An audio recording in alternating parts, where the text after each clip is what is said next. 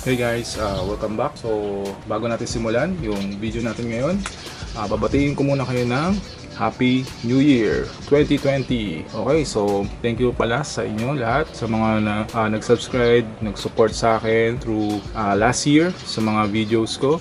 Thank you very much. So ngayon, it's start na ngayon ng year 2020. So ito yung first video natin for the year 2020. Okay, so meron tayong bagong i-unbox. This time again from Cherry Mobile.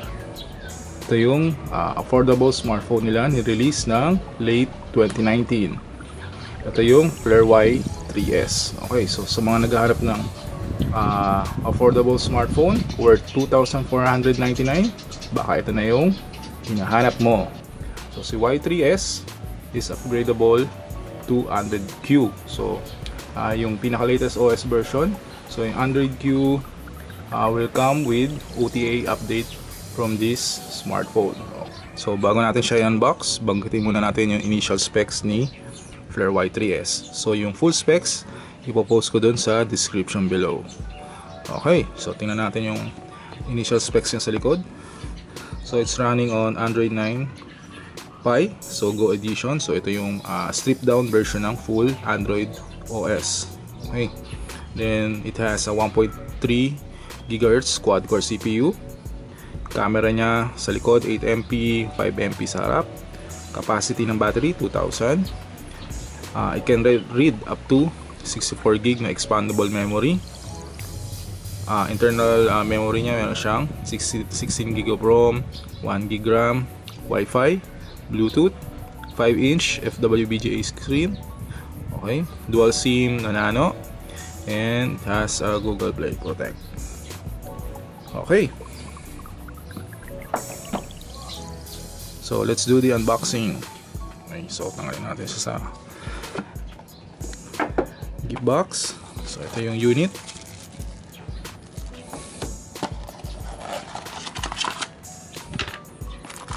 Battery, ito siya. Headset, USB cable, and yung charger head. And also meron din siyang quick user guide. Okay, so ngayon check naman natin physically si Y3S. Okay, so ito siya. So yung screen size niya is a 5.inch FWVGA screen. Okay, so tanggalin natin siya. Ito siya. So ito yung flash and front camera niya sa harap. Okay, sa likod glossy type yung likod niya. So ito yung front camera niya and yung flash. Okay, so simple lang siya, very compact. Sa taas ito yung micro USB port, 3.5 audio jack. Okay, sa baba naman speaker grill. Okay, sa sides, sa right side power button and volume controllers nandito. Sa left side malinis siya. Okay, so ito siya. So one last look, ito itsura niya. Sa likod removable yung back housing niya. So ito yung micro SIM and yung SIM slot niya sa likod. So ngayon naman check natin yung user interface ni Y3S. So kung napanood yung mga previous videos ko na may Android Go version ng mga smartphone, so almost the same lang din itong si Y3S. So pareho lang din siya nung user interface niya. So for example, drop down menu. So yung mga settings niya rito na shortcut nandito, like for example on and off ng Wi-Fi, Bluetooth, airplane mode, then pag-adjust ng screen brightness. So swipe up. So ito yung mga naka-preload na Google apps na nakalagay dito. For example, may Chrome, Google Go, Maps to Go. So for example, Messages, Gmail. So yan yung mga yan yung mga naka-preload na apps dito. Okay, so pagdating naman sa camera, so basic settings ng camera, pag on and off ng flash, yung pang record, syempre may Beautify din siya, and syempre yung front camera niya. Okay, so pagdating naman sa settings, so nandito yung pang set ng network internet, connected device like Bluetooth, apps notification, battery, navigation bar, audio profiles, storage, syempre security location, so accounts, and system. So sa system, makikita natin yung build version ni Flare Y3S. Okay, so yan lang mismo yung user interface ni Flare Y3S. So ngayon naman, check natin yung user performance ni Flare Y3S.